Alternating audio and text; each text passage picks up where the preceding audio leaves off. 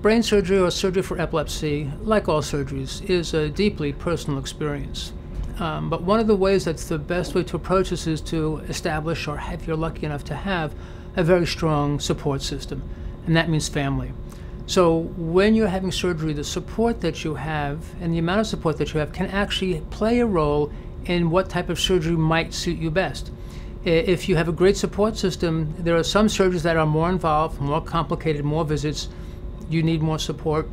If the surgery says, well, if the surgeon says this type of surgery may help you a lot, but you'll be weak for a period of weeks to months to up to a year before you recover, but you should recover, having a great support system during that time is very, very helpful.